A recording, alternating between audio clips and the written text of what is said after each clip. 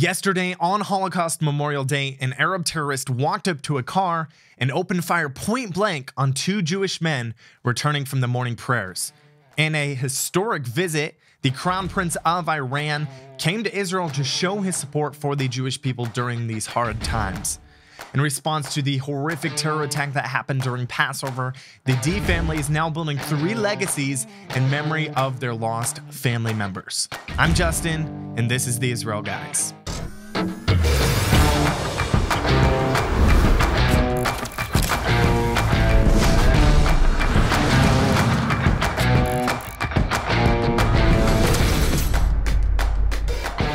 Welcome to the Israel Guys, where we believe that in a world of Jew hatred and anti-Israel propaganda, you should have a direct connection to the land and people of Israel. Welcome back to the show, guys.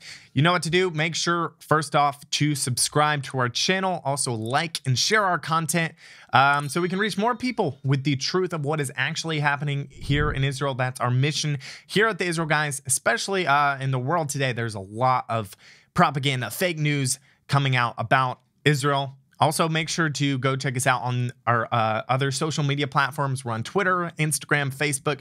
It would really help us out. We would really appreciate it if you go give us a follow there. So yesterday was Holocaust Memorial Day, and an Arab terrorist had the audacity on the day that the Jewish people are mourning the loss of 6 million innocent Jewish souls who were murdered in the Holocaust. On this day, an Arab terrorist had the audacity to go up to a car and open fire point blank on 2 Jewish men who were simply returning from the morning prayers. It was 2 ultra-Orthodox men who were returning from the morning prayers. This happened in the Shimon HaTzadik neighborhood, which is in East Jerusalem, otherwise known as Sheikh Jarrah. But as I said before, 2 Jewish men were on their way back from the morning prayers at synagogue.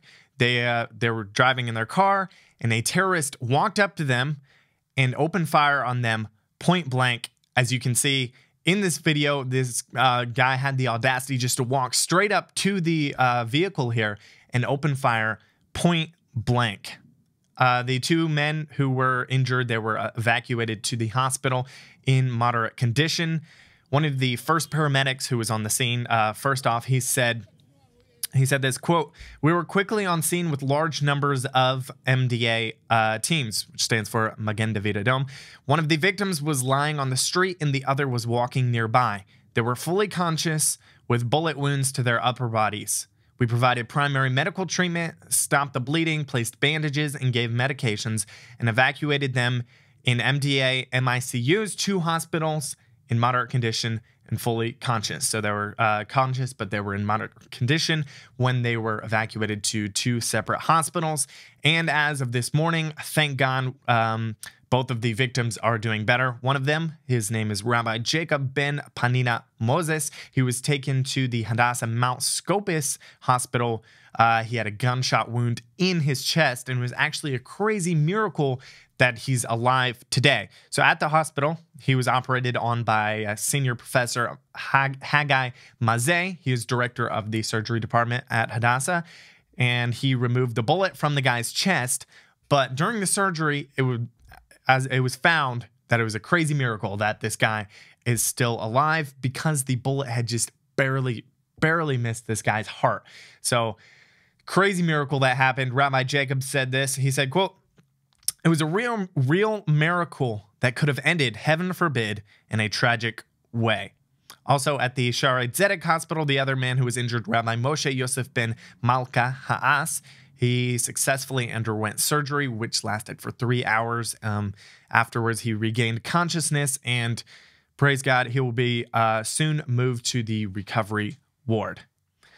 And also, in good news, just breaking news as of this morning, there was a pre-dawn operation this morning. The IDF, they were in cooperation with several special forces, police units and such. They went into Nablus, or Shechem. They went into Nablus, and they were able to find the terrorist who committed this attack. They caught him, and then during the interrogation, the man admitted to carrying out this terrorist attack. The IDF put out something on Twitter. They put it in Hebrew, so this is Google translated. They said this: said, quote, "In less than 24 hours, the terrorist who carried out the shooting attack in Jerusalem was arrested. It was allowed to be published that in a joint operation, soldiers of the Israeli Defense Forces and the IDF, under the intelligence guidance of the Shin Bet, operated tonight in the city of Nablus in the Samaria Brigade and arrested within a few minutes the suspect of yesterday's shooting attack, in which 2 Israeli civilians were injured.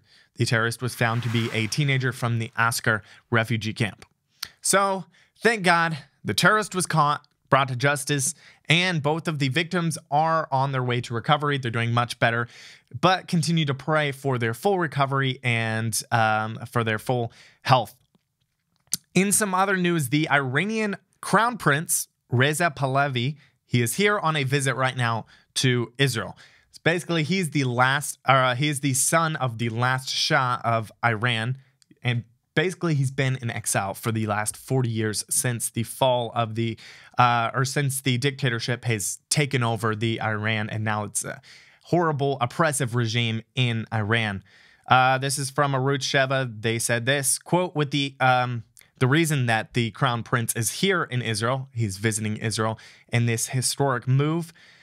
He is here, quote, with the aim of expressing solidarity with the citizens of Israel in light of the attacks by terrorist organizations operating under the auspices of Iran, renewing the relationship between the nations, and building an economic relationship with a focus on water technologies.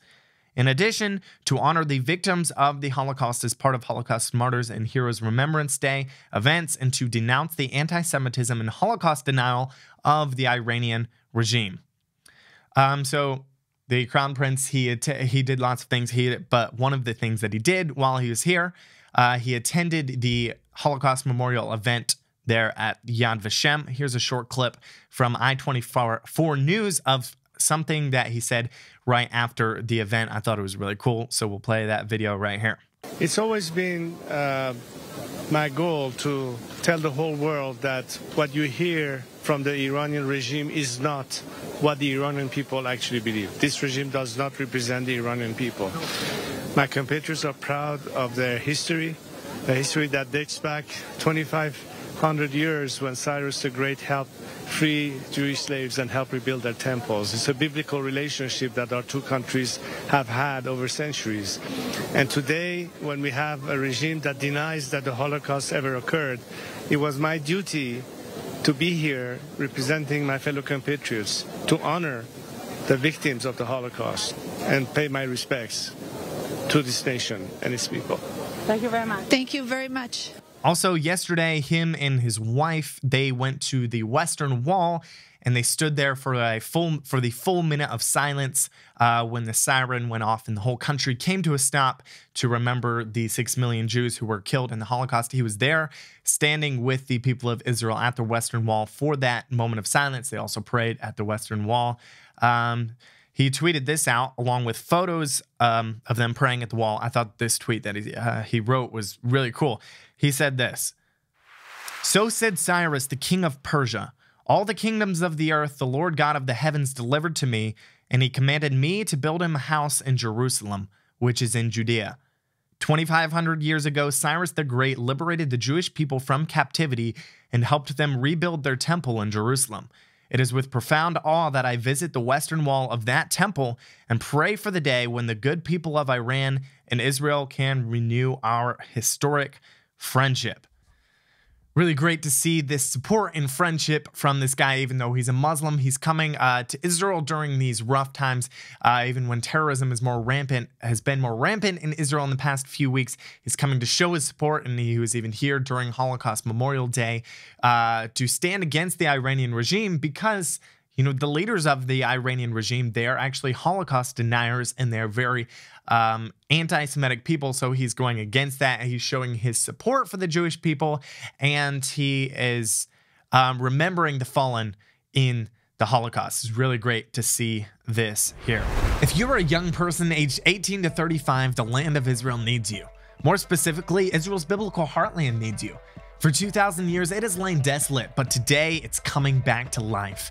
If you're at a place in your life where you're looking for direction, need a break, refocus, hear from God, meet other believers like yourself, and grow in your spiritual walk, then I have the perfect opportunity for you. This year, we're hosting a special 6-week volunteer program specifically designed for young people. The Special Ops trip will be a perfect mix between a volunteer program, Israel experience, and a discipleship program.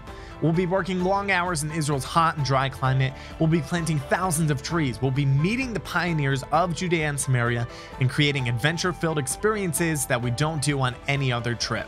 If you're ready to serve Israel's people in the biblical heartland and watch your faith grow and come alive, the Special Ops program this June and July is perfect for you.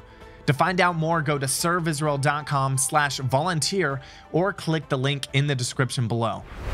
So when there are terrorist attacks in Israel, yes, the Jewish people, they will do everything they can to hunt down the terrorist who committed the horrible attack and bring him to justice.